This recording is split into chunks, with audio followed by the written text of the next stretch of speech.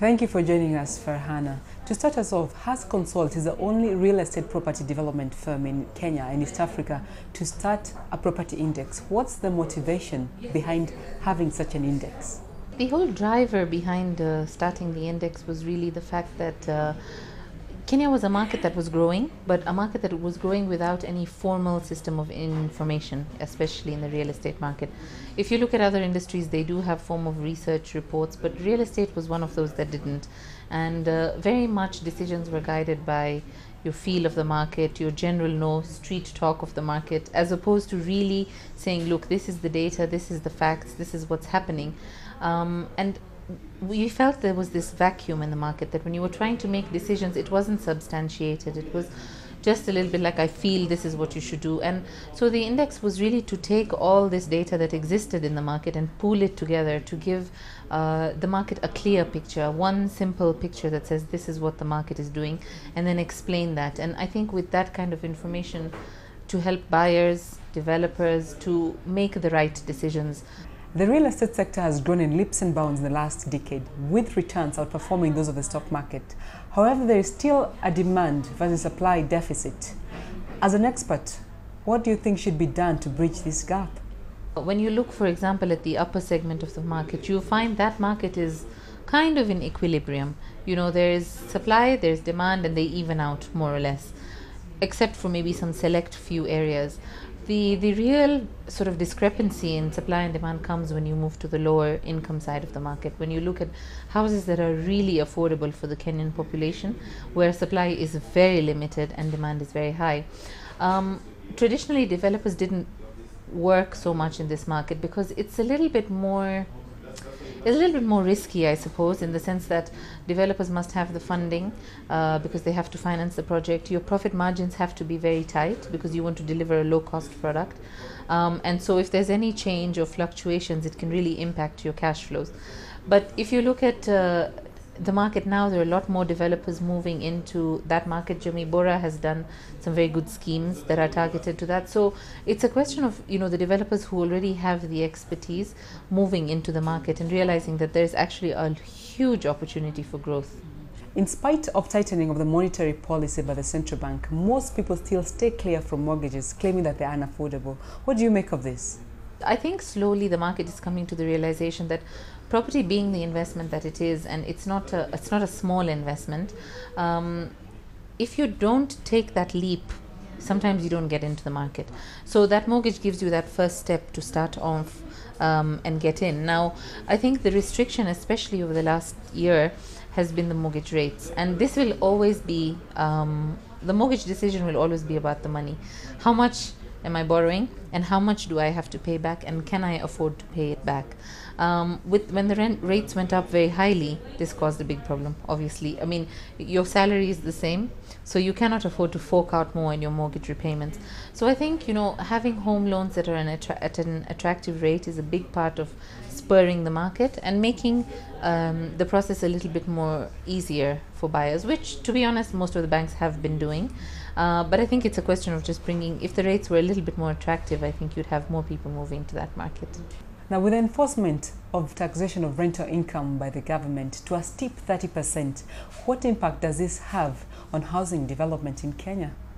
I don't think investors will shy away from property investment because of rental tax.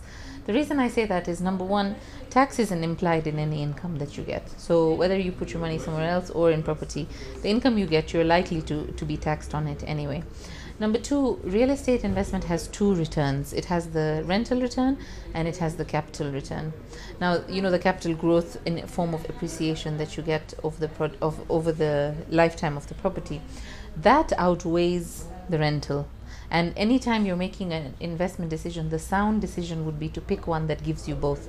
So your capital gain is always more than your rental. So if you're paying 30% on your rental income, which is a smaller portion, it's not that much. So I know that there has been cases of landlords increasing rents, and I think that's maybe a little bit exploitive because the tax was always there, and it's not a huge portion of the income in terms of from the perception of what you're making out of the property. You are appointed as a director at the Nairobi Securities Exchange to steer the introduction of the real estate investment trust segment. Share with us more the effect of this segment to the real estate sector. The thing about real estate is that when you look at the general characteristics of the market, the entry level is quite high. It's not a very liquid asset. So when you want to trade, if I need money tomorrow, I can't sell my property. I've got to wait a certain period. And because of that, you find that a lot of investors are not able to access the market. What the REITs do is they convert that real estate investment into a more liquid, divided form of real estate. So the entry levels, for example, are a little bit lower. So you can find that any common investor can now tap into the real estate growth. And you said yourself the real estate market has been growing. It's actually outperformed the stock market over the last few years. But the common person can't access that. So the idea is that you give them accessibility, and at the same time, for real estate to really grow, it's a big investment, it's a big capital investment. Developers need access to money. Now, every investment nowadays is being aligned with achievement of the Vision 2030 development goals. Now, with this introduction of the REIT segment, how is this expected to contribute to achievement of these goals? For any country that has a strong vision, housing is always at the basic, it's at the core of that vision because it's a basic need. I mean, when you look at the shortfall of housing, or you look at the housing conditions in Kenya at the moment, it's something that needs a lot of focus for improvement. And one of the ways to do it is to encourage private developers to come into this market, because the private developers have been able to deliver. If you look at the middle market, the upper market, they've done it. We've had a few government schemes, but not that many. The private market can do it, but they need to be spurred to doing it. So when you have this channel of obtaining equity, of obtaining funding, you start to sort of harness yourself towards much larger projects. And that's the kind of thing that will contribute towards reducing the housing shortfall. And finally, Farhana, what is your outlook towards 2013 real estate sector, considering it's an election year? As is typical with any election year, we will expect that prior to elections, the level of activity in the market will drop a little bit. It usually does.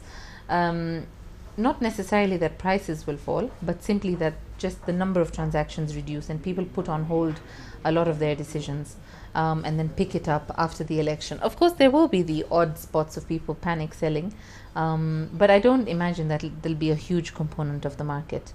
It's just a question of seeing a slightly quieter period until the elections are done with. And I think if we have a peaceful outcome, then I think the real estate market will pick up again, because it did suffer from a bit of lack of growth last year, largely to do with the interest rates. A lot of projects were put on hold. I think if the election outcome is positive, there'll be this renewed confidence in the country, and we expect then real estate to pick up once again in the later half of the year.